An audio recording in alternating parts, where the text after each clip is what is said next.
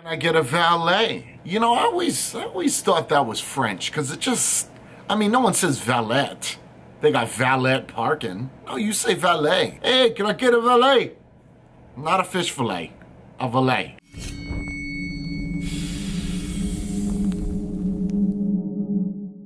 What's going on, everybody? How's everybody doing? Today we're going to be doing a review. I don't necessarily think that I bought this just for the review. I bought it because I had to see what the price point was about. Okay, before we really jump into this, you guys have to understand this dripper was $400. Like, I understand that most people would not believe that. It was about 330 or 320 euros, roughly speaking, give or take. We'll say with everything out the door like 4 beans, probably the most expensive RDA that I've ever bought. Now, that's not saying that there haven't been the M-Matties that go for 1,500 bucks, or there's plenty of drippers out there that I can't think of. Then there's probably none. Maybe 1 or 2 that actually hold its value and then multiplies. So finding this was a little bit challenging. I was looking for something else and then I came across this. And immediately I said, okay, I gotta get this. I don't care what is on the inside. I don't care what it looks like. This is something I have to do a review on. First off, the name of this dripper is called the Napoleon. And it is out of France, so I guess that's coincidentally enough.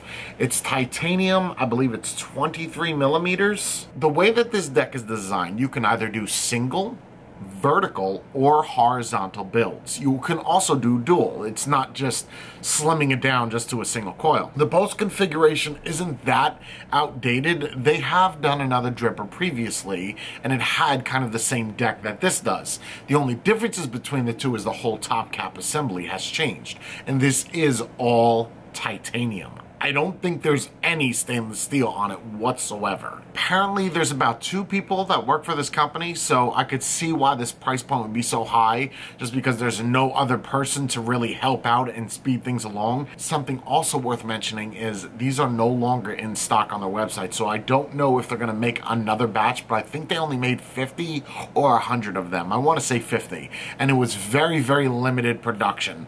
I have never seen a review on this. I've never even heard anybody talking about it. So this is 100% legitimately either a unicorn or a narwhal.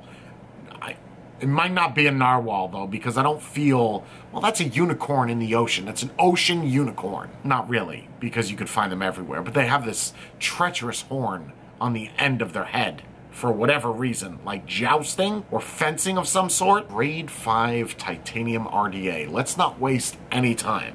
Let me bring this down and show you what truly $400 will get you in the realm of drippers.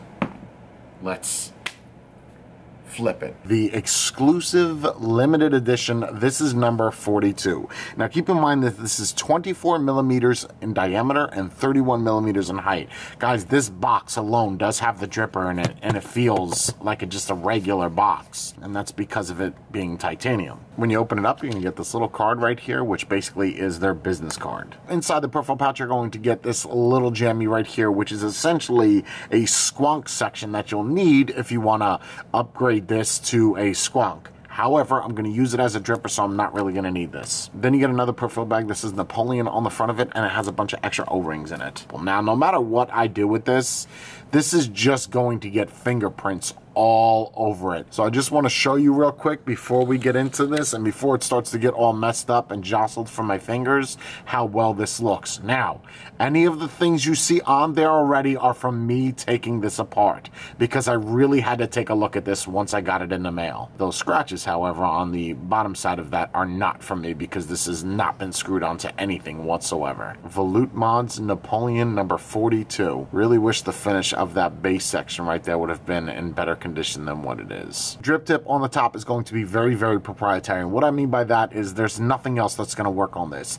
Essentially, the way that you take this off is you don't pull it because there's threading on this top cap section. To take that off, you're just going to unscrew it.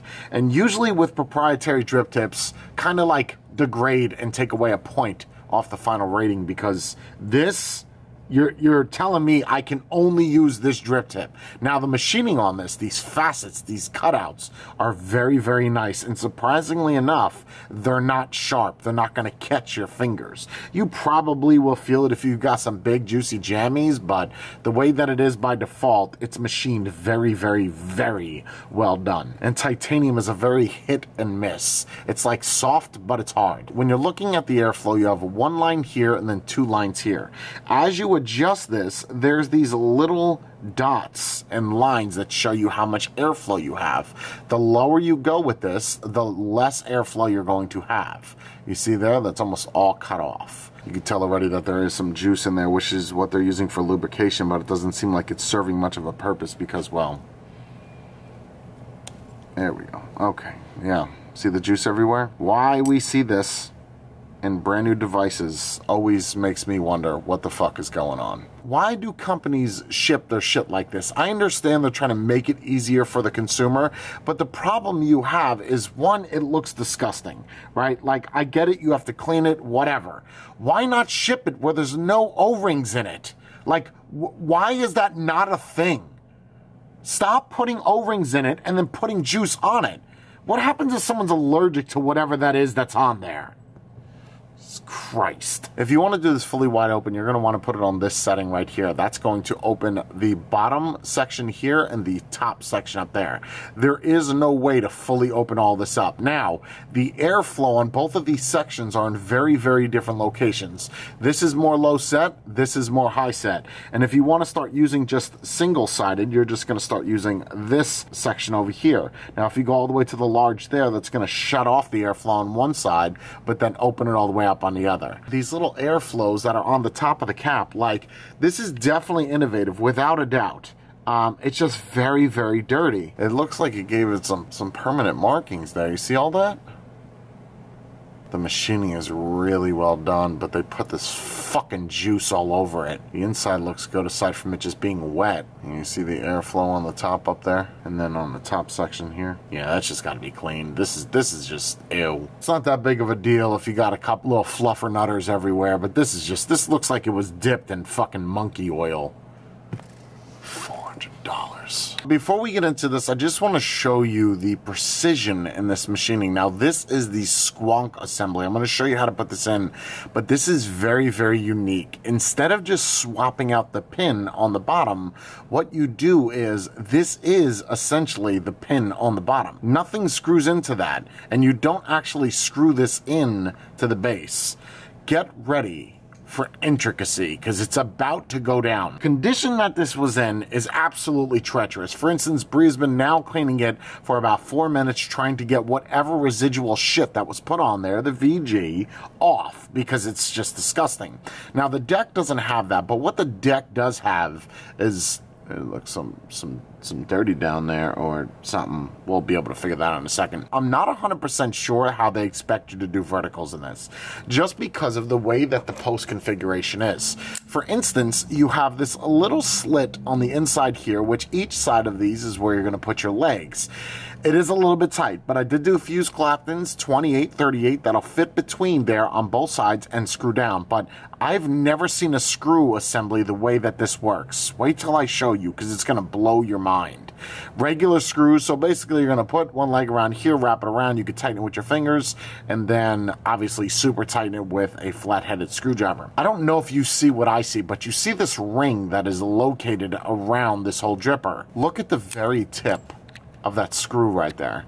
I have no idea the type of zooming I'm going to be able to get on that, but there is their logo laser etched inside of the top of that screw right there. If you lose any of these screws, you're screwed. Tell me you've ever seen a screw that does this. This is going to blow your friggin' mind, because I have no idea how this works. Watch this. So the screw is in, right? Look at on the inside there. You can see my finger through there. When I screw this in reverse configuration, watch inside of there. Let me put something behind it so you can see that I'm not doing any kind of trickery. Those two slits, right? Thread this in reverse. Look at this. Look at the thing.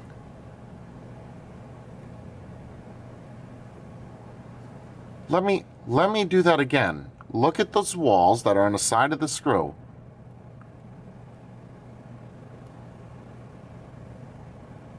And again, do you see how this little platform section comes down? Here's the crazy part. When you take the screw out and you look at this, you don't even see that. You can't make this shit up, man. Then take this off. Look at this thing. What? I would sit here and play with this, but I'm too scared. Like, you see this section right here? This actually comes. Look at. There's like threading on that little piece that has these little ledges that in fact go on the side of this. Okay, sounds good. So, you want to make this into a squonk. Grab the two of these. Again, this may be a little tight. Don't be nervous. Grab it and turn it. Check this out.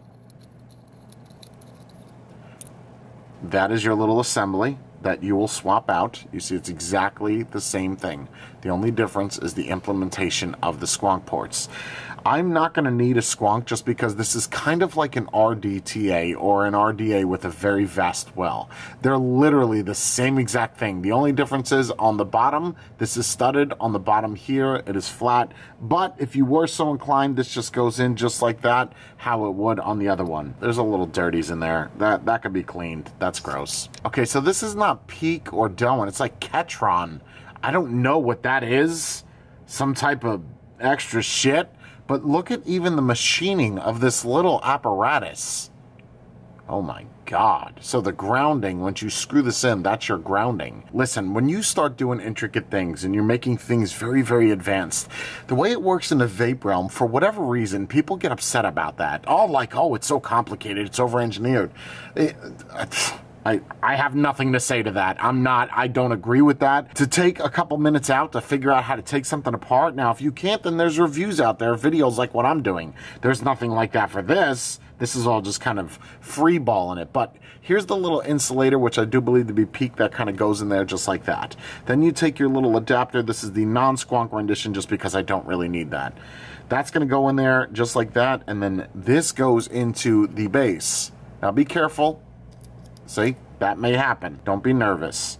Put that just like that, go in like that, and then it threads in. That is how the deck is secured in. Guys, this is fragile stuff. This is not go in here and manhandle it. I had a saying for this a few years back. I used to say lady fingers. You know, hold it and use it like you would be as if you were a lady. No offense to all you manly women out there. And then all we're going to do to tighten this down is just tighten it just like that, and that's it. That's all you need. 28 dual core, 38 on the outside. 8 wraps. Here we go.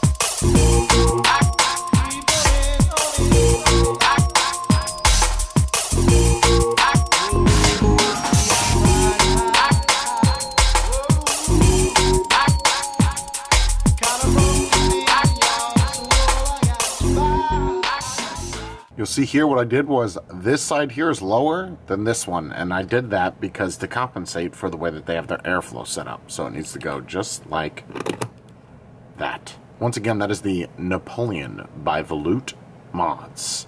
Let's bring it on the top. What do you do? What do you say? What is going on, everybody? Back on top with the Napoleon RDA on the top of the Haze mod. Okay, a little bit of information for you. If you guys ever buy something, right, and you got a very awkward taste, like machine oil, and no matter how many times you clean it, you get that taste.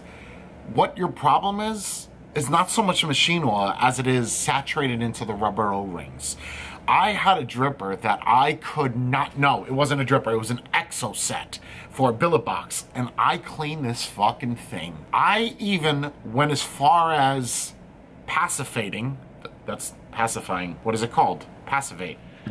Passivate? Passivate. Right? It's not decapitating because it didn't have a head for me to remove. So I went as far as passivating. Basically what that does is, in lack of better terms, just kind of cleans out the stainless steel's pores, so to speak. But there's a way to do it with Crystal Light. You boil the Crystal Light, you put in Crystal Light, then you use rubbing alcohol. Anyway, I did that, and no matter what I did, I could not get this juice out. I'm like, what the fuck, man? I was using propane torches. Lo and behold, I took the O-ring off, right? Like before I passivated, obviously it was off, but I put it back on. And I never thought to truly clean out the O-ring, like to scrub it. And no matter how much you try to scrub an O-ring, it's still gonna retain the flavor. So that was the problem. Once I swapped that, I was like, oh wow, this is great.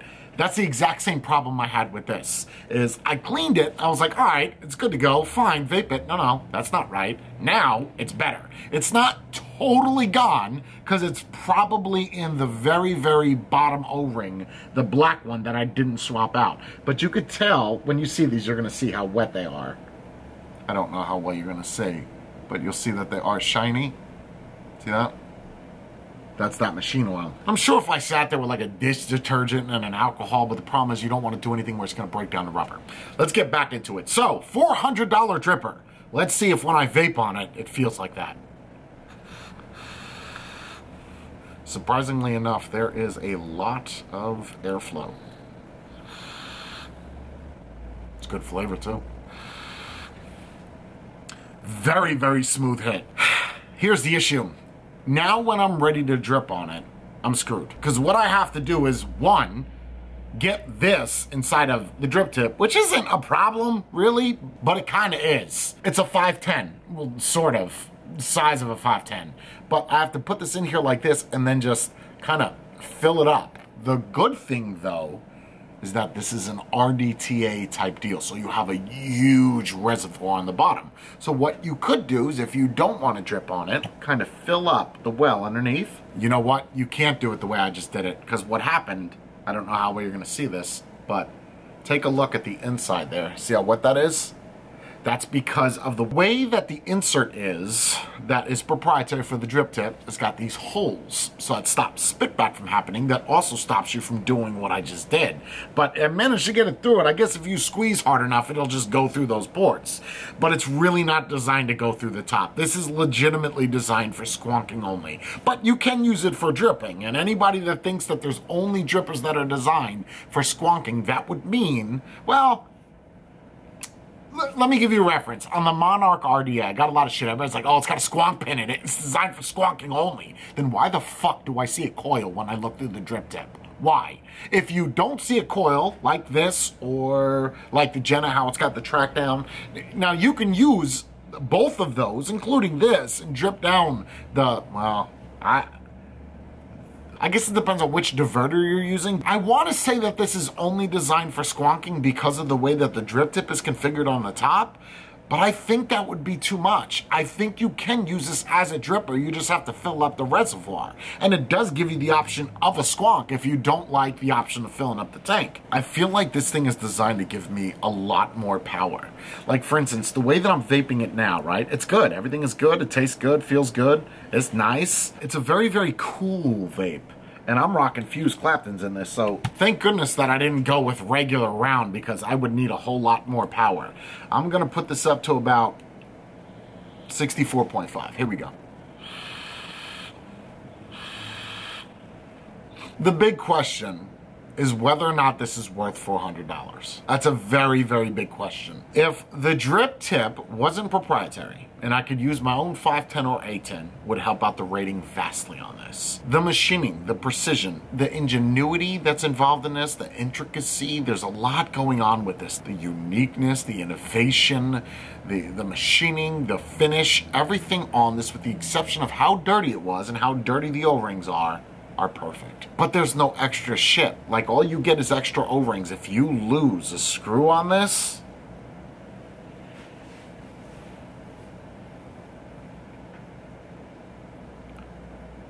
that is going to be the quickest $400 that you're ever going to throw away.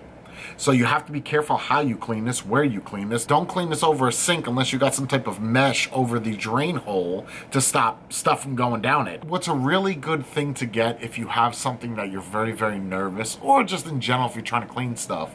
We do a lot of steaming here, so we have this little thing. Basically what it is a little, I don't know what you want to call that, a capsule that you would put stuff in, and it's all surrounded by mesh. So, and don't vape on that. Don't try to cut the shit out and try to add it as a coil. That's not what the, nope. I'm sure you could do that because it's stainless steel. Don't. Just don't. But you would put something like this and you wouldn't have to worry about it. Or you could even have like one of these little jammies. What'd you call this? A tea infuser? Yes, sir. So this is a little tea infuser jammy. And you can put this like in a cleaner and then you don't have to worry about it. So as far as this being worth where it's at, first off, that's going to rely very heavily on your bank account. If you have lots of stuff inside of your bank account, then I'm sure it's not going to be a problem. But if you're on someone on the pinch and you're typically used to buying Chinese drippers, I would not recommend you to buy this. Because first off, you're not going to get the kind of vape off of that you will this. This is a very smooth, fluent, no turbulence whatsoever, requiring more power, which is very awkward for me. Like, I have a 0.4 in there, and I would typically use 40 watts with that. Here we are at 70 watts on a porn 4. It's 4 people in one porn. It's a lot of power for a 0.4.